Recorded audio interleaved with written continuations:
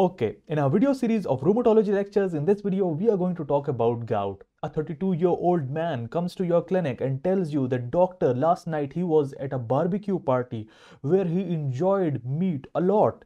At 11 p.m. he went to bed for sleep. At 2 a.m. at the dead of the night, he woke up with severe excruciating pain in the right big toe. He never experienced such pain before. He was totally okay before that. That pain was sudden onset, severe pain in the right big toe right after a heavy meal containing meat. This is a classical presentation of gout. What is gout? What is the clinical presentation? What is the treatment and management? Today we'll discuss that in detail.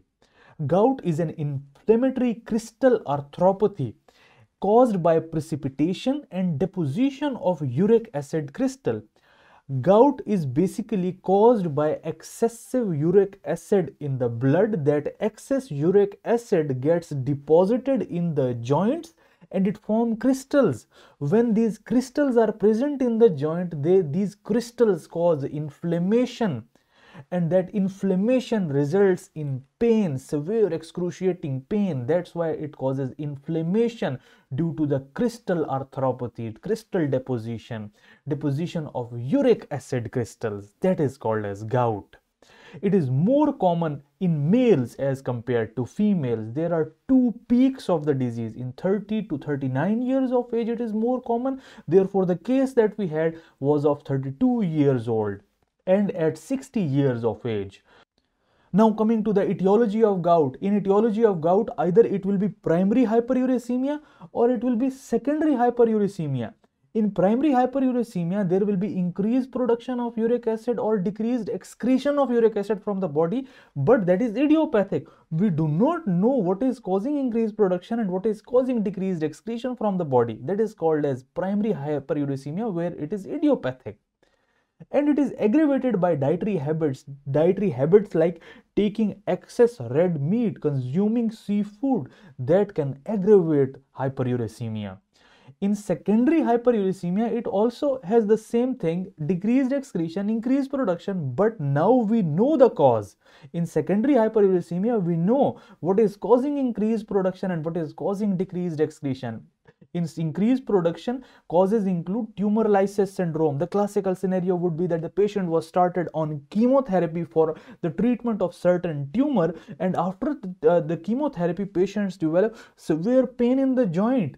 That is due to hyperuricemia, because this uric acid is produced from the purines. The purines are present in the DNA, in the nucleotides. These purines form the nucleotide and nucleotides form the DNA. So whenever there is destruction of the cells, whenever there is destruction of the DNA, the destruction of DNA produces uric acid. So anything that destroys the cells of the body will result in excess uric acid production. Tumor lysis, in which there is damage, destruction of the cells of tumor, causes increased production of uric acid. Hemolytic anemias, in which there is lysis of red blood cells. Now you'll be thinking that the red blood cells do not contain nucleus, they do not contain DNA, then how is that causing hyperuricemia? Basically, the mature RBCs destruction do not cause hyperuricemia. It's the destruction of the primitive RBCs, the premature RBCs, the baby RBCs, that those baby RBCs contain nucleus. Later on, as they mature, they lose the nucleus, but the primitive RBCs, the reticulocytes, they contain nucleus, and if they are destroyed, they will lead to hyperuricemia. Leach-Nyhan syndrome. Leach-Nyhan syndrome is a syndrome in which there is deficiency of a certain enzyme in the pathway of uric acid production, and if that enzyme is deficient, it leads to overproduction of uric acid. So there is overproduction of uric acid in Leach-Nyhan syndrome. Purine-rich diets consumption like red meat, seafoods, and calcium-poor diet. Remember, calcium-poor diets lead to hyperuricemia. So in the treatment, we will ask the patient to take more dairy products to treat hyperuricemia. Obesity, we ask the patient to lose weight to treat hyperuricemia. So these are the causes of increased production of uric acid. Now coming to decreased excretion. Decreased excretion is the most common cause of secondary hyperuricemia, and in this you must memorize the medications that cause decreased excretion. It is a commonly tested point in exams that they ask you about the medications that cause decreased excretion of uric acid. These medications include pyrazinamide, aspirin, loop diuretics, thiazide diuretic, niacin. A classical scenario in the exams that you would see is that a patient was started on an antihypertensive drug and that patient developed gout. That patient developed severe pain in the joint. What medication was started? That is thiazide. Thiazide diuretic is a very important diuretic that causes hyperuricemia and can precipitate an episode of gout. Chronic renal insufficiency, ketoacidosis, and postmenopause. These are the risk factor of decreased excretion. Now, postmenopause. How postmenopause can cause decreased excretion? Basically, estrogen causes excretion of uric acid in urine. So, whenever there is decreased estrogen, as in postmenopausal state, there will be decreased excretion of uric acid. Combined decreased excretion and overproduction. Now, what are the causes in which there is overproduction as well as decreased excretion that results in buildup of uric acid in blood? The most important cause and the most common cause is alcohol. Alcohol contains a high level of purines in it, and as I said, purines are degraded to uric acid. When the purines are degraded, they produce uric acid. So alcohol contains high level of purines and they can lead to hyperuricemia. As well as alcohol also causes decreased uric acid excretion from the kidneys. So it decreases uric acid excretion from the kidneys and increases production of uric acid in the blood. So there will be hyperuricemia. And one of the classical presentation is that at the barbecue nights, usually people take barbecue with alcohol. So both of the risk factors are there that can result in gout at night. Now coming to the clinical presentation of the gout. Now remember, there can be two presentations. A chronic gout state in which there is chronic damage to the joint, and within that patient develops acute gout flares, acute exacerbations of the gout. Patient can have an asymptomatic stage. It may last for greater than 10 years and patient is slowly developing hyperuricemia in blood that will precipitate into a gout attack. So patient might have an asymptomatic stage that can precipitate into an acute gout flare after a barbecue night where he had a lot of red meat and with that he took alcohol, that will result in severe gout attack at night. Now coming to acute gouty arthritis. Acute gouty arthritis is now the flare that patient has developed, the severe exacerbation that patient has developed. In that severe exacerbation, patient will have acute severe pain in the joint, erythema, decreased range of motion, swelling and warmth. Now if you notice at this, you will realize one other thing also has the very same presentation, and that is septic arthritis. In septic arthritis, there is acute severe pain with erythema, decreased range of motion, swelling and warmth. Same exact presentation, but the differentiating factor is that if it is totally sudden onset, if the patient was totally fine and all of a sudden within few hours patient developed this condition, severe pain, that is a gout. And if the patient develops severe pain over days, initially the pain was low, but then the patient's pain increased and patient developed this condition in slow manner within days, that is septic arthritis. So if it is sudden onset, it is gout. If it is slow onset over days, it is septic arthritis. And we will differentiate it on synovial fluid analysis. Acute gouty arthritis occurs at night and it wakes the patient up from sleep. Pain peaks in 12 to 24 hours and it regresses over days to weeks. The triggers, the classical triggers: purine-rich meal, seafoods, calcium-low diets, red meat, alcohol consumption, even trauma, surgery. In trauma, there is damage to the cells, that rhabdomyolysis can cause hyperuricemia. Surgery, diuresis, in which if you have started diuretic like thiazide diuretic that causes hyperuricemia, it can cause hyperuricemia. Dehydration, where there is over concentration of uric acid. So these are all the triggers that can precipitate an acute gouty attack.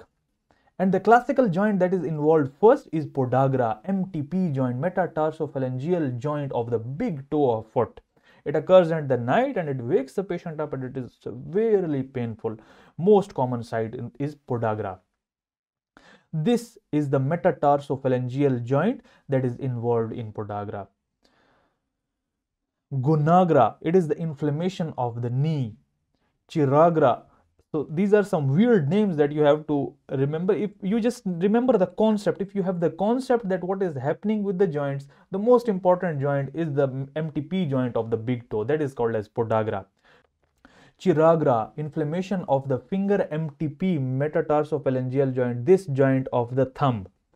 And desquamation of the overlying skin may occur in the recovery phase. Now coming to chronic gout. Now as I said that the patient will be asymptomatic for many years and then suddenly the patient goes to a barbecue party where he consumes lots of meat and alcohol and suddenly he develops an acute gout flare and then he reaches out to the doctor where he gets the treatment.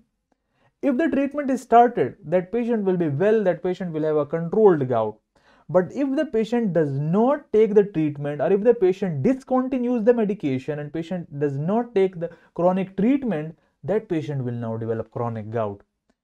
And it takes several years to develop and it is now rare due to the more development in the treatments, but it is commonly seen in the patients who do not receive treatments as the patients from far-flung villages. These poor patients do not receive treatments of the gout flares and then these patients have chronic gout for several years and there is deposition of uric acid crystals in these joints for years and these patients develop tophi. Tophi are basically excessive accumulation of crystals in the joint. There can be bone tophi, there can be soft tissue tophis. And in the renal involvement, they will develop nephrolithiasis, stones in the kidney, uric acid stones, nephropathy.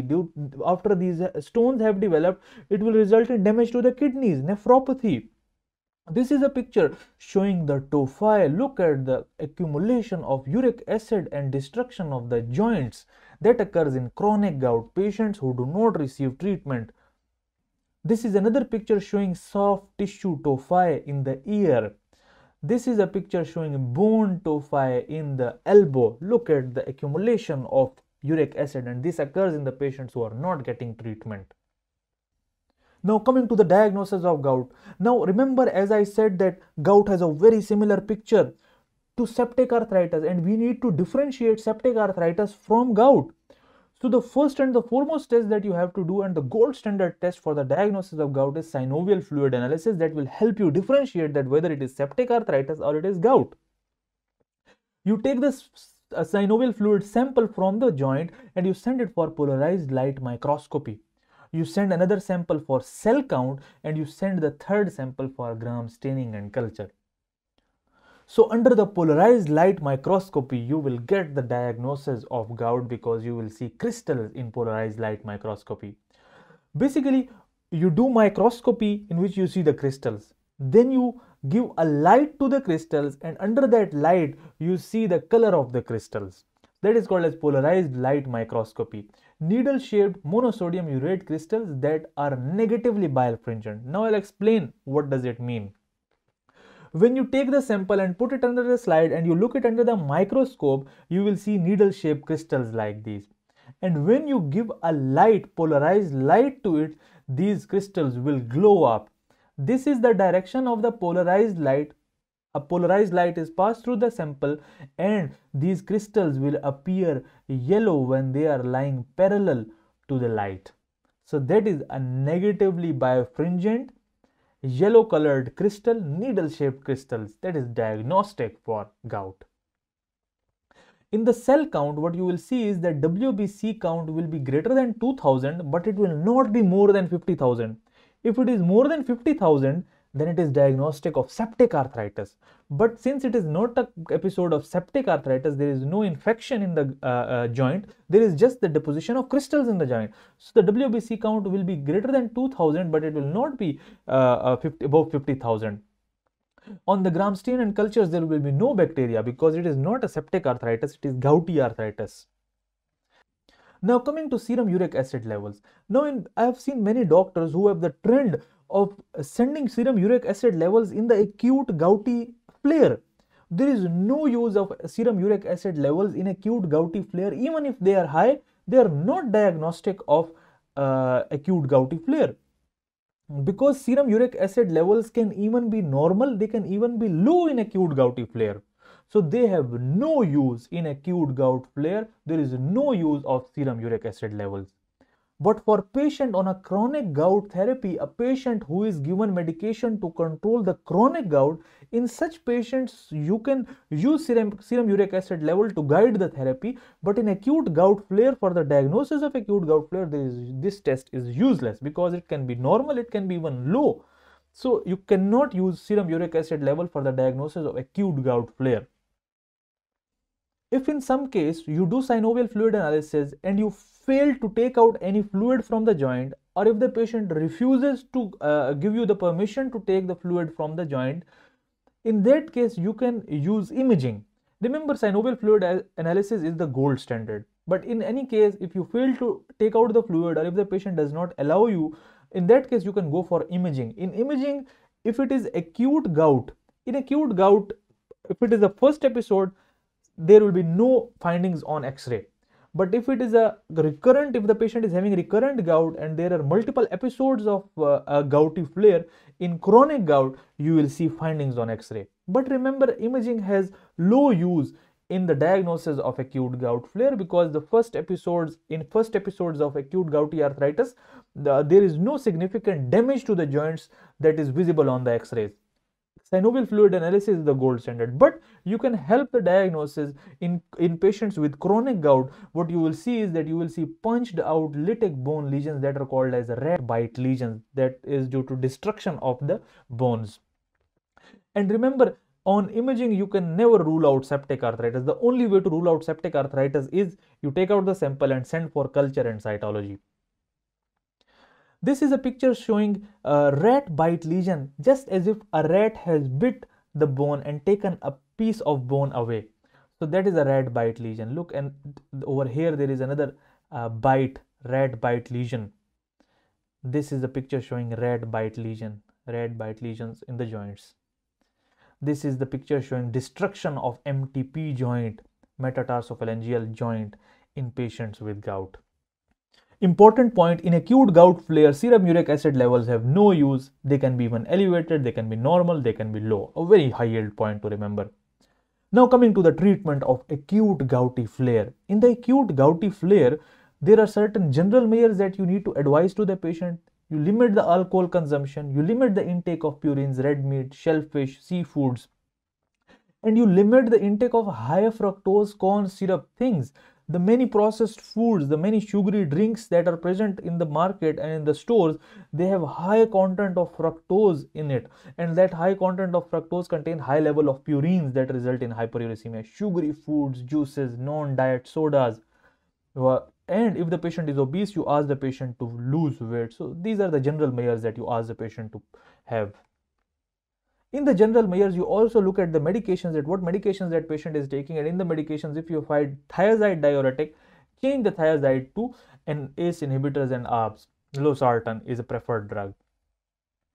In acute gout flare, there is severe pain in the joint. You ask the patient to rest and ice the affected joint. And in the medications, the first line medications include NSAIDs, glucocorticoids, and colchicine. Now these are the medications that reduce the acute inflammation. They reduce the acute inflammation, and the most important drug is glucocorticoid. American College of Physicians guidelines recommend the use of glucocorticoids in patients in acute gout flares. Colchicine is mainly used in the patients who cannot receive the above two drugs. These are the patients who have the complaint of peptic ulcer disease. In such patients, NSAIDs and glucocorticoids cannot be used. In such case, you will go for colchicine. But among these, preferred drug is glucocorticoids. Second line drug include IL-1 inhibitors or ACTH. Basically, ACTH stimulates the production of cortisol, steroids that you can give orally. IL-1 inhibitors are basically the drugs that reduce IL-1 and reduce inflammatory mediators.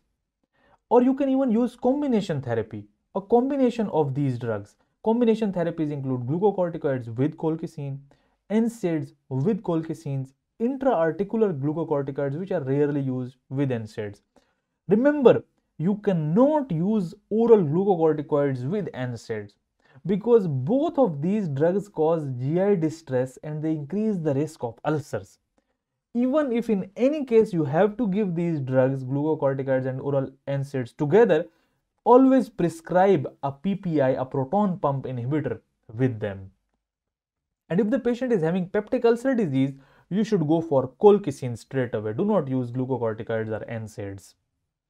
Now coming to systemic glucocorticoids. As I said, among the first three, systemic glucocorticoids are the preferred drugs for acute gout flare. They can be oral prednisone 0.5 mg per kg once daily, or oral prednisolone can be used 0.5 mg per kg once daily for 5 days or until the resolution of acute gouty flare. These glucocorticoids can be given. In systemic glucocorticoids, if you want to give intramuscular or IV steroids, you can give IV methylprednisolone 0.5 to 2 mg per kg once daily repeated as needed, or intra-articular steroids. In NSAIDs, in the first line drugs, NSAIDs are also there that include naproxen 750 mg per orally once, then 250 mg per orally 8 hourly, or selective COX-2 inhibitors like celecoxib can be used. So these are the NSAIDs that can be used. An important point to remember is that aspirin is an NSAID, but we do not use aspirin. I did not mention aspirin in the treatment of acute gout flare. Remember, I mentioned aspirin as a cause of hyperuricemia in the causes. I mentioned aspirin causes hyperuricemia. Aspirin is an NSAID, but it cannot be used for the treatment of acute gout flare because it causes hyperuricemia. It can trigger gout flare. But what if the patient is already taking aspirin and that patient develops acute gout flare? If a person is taking aspirin, low dose aspirin for stroke or coronary artery disease, and that patient develops acute gouty flare, you should not discontinue aspirin in that case.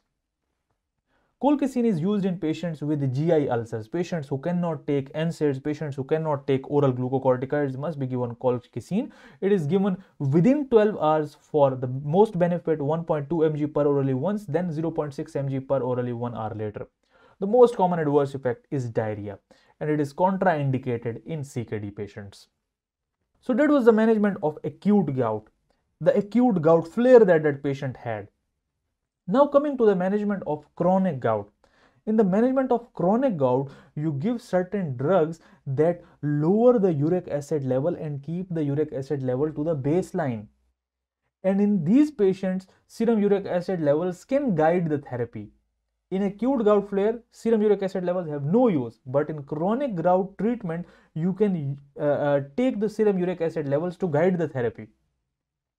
Chronic gout is treated with urate lowering therapy drugs. The first line drugs include xanthine oxidase inhibitors that include allopurinol, the most important drug. Allopurinol decreases the uric acid production. It is a first line drug. Second line drugs include uricose uric drugs like probenecid. This probenecid basically causes elimination of uric acid in urine and it decreases the uric acid levels. Third line drugs include recombinant uricase drugs like pegloticase. Pegloticase converts uric acid to allantoin and causes excretion from the body. So these are the drugs that are used in chronic gout and they lower the urate level and maintain the urate level at a certain baseline.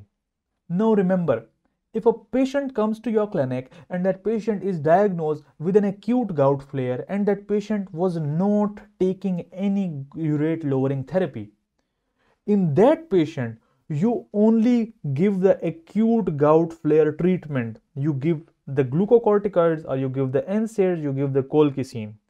Never start urate lowering therapy in a patient with acute gout flare. Because this urate lowering therapy, actually it causes the removal of uric acid from the body. And when there is an acute gout flare in the patient and there are crystals present in the joints, this urate lowering therapy will dig out those crystals and throw it out from the body. But in that process, this urate lowering therapy can take out these crystals and put it in some other joints of the body. So if the patient is having acute gout flare, this urate lowering therapy can further exacerbate the acute gout flare, because it will take the crystals from one place and it will deposit the crystals into the other joints, and it will further exacerbate the acute gout flare. So remember, never give urate lowering therapy during an acute flare, because it worsens the acute flare. It will shift the crystals from one joint to another joint, and it will worsen the acute flare. So it is contraindicated in acute flare. When the acute flare has passed and patient is now stable, after that you can start the urate lowering therapy. You never start the urate lowering therapy if the patient is having acute flare. And now, if the patient had the flare and now you decide to start the urate lowering therapy, you start allopurinol or you start the probenecid. Now, prophylactically, it is recommended that for a week you give NSAIDs or steroids for some time, so that patient does not develop a flare, because as I said that this urate lowering therapy drugs, they will take out the crystal and they will throw it out from the body, but in that process there is a chance that there will be hyperuricemia in the blood, and that hyperuricemia will further deposit the crystals in the other joints and result in exacerbation and gout episodes. So prophylactically, it is recommended that you give NSAID, steroids or colchicine for some time, and then you start the patient on urate lowering therapy. Indications to the urate lowering therapy include damage to the joints due to chronic gout on imaging, tophi development, frequent gout attack greater than 2 per year, and the titration target is that you bring the uric acid levels to less than 6 mg per deciliter with lifestyle modifications and drugs. Now, this is a checklist that you can use in hospital to go in a sequence to manage a patient with acute gout flare. In acute gout flare, the first thing that you should consider limb-threatening differential diagnosis like septic arthritis, because it also has the same presentation. And then you should go for diagnostic arthrocentesis, labs or imaging if needed. The main thing is arthrocentesis. You consult the rheumatology department if the diagnosis remains uncertain. You give the adequate analgesia with NSAIDs, glucocorticoids. You rest the joint and you use the ice therapy. Now, what if the patient is already taking a urate lowering therapy and that patient develops an acute gout flare? If the patient is already taking a urate lowering therapy, that urate lowering therapy does not need to be discontinued. But if the patient is not taking urate lowering therapy and that patient has an acute gout flare, never start urate lowering therapy at that point. If the patient is already taking it, it should not be discontinued. Initiate pharmacotherapy for acute gout as early as possible. You can use glucocorticoids, NSAIDs or colchicine. The preferred one is glucocorticoids. Consider indication for combination therapy and follow up the patient with primary care provider or rheumatologist. Before going into the summary, if you liked my video, please click on the subscribe button. We talked about what is gout. We talked about the causes of gout, primary and secondary causes, decreased production, increased production, combined overproduction and under excretion of uric acid, the clinical presentation of acute gouty arthritis, the triggers and the presentation of chronic gout, the diagnosis with synovial fluid analysis, and the serum uric acid has no use in acute gout flare and it is used to guide therapy in chronic gout patients. Synovial fluid if fails, you can go for imaging in chronic gout patients. Treatment, the general measures, acute gout flare, first line drugs, second line drugs, systemic glucocorticoids and their doses, NSAIDs that can be used in acute gout flare. The treatment of chronic gout, first line, second line, third line. Never start urate lowering therapy in acute gout flare. And if you are about to start urate lowering therapy, give low dose anti-inflammatory drugs for some time. Indications of urate lowering therapy. If you liked my video, please click on the subscribe button and check out my other videos on rheumatology lectures. The link of those videos is given in the description below. Thank you very much.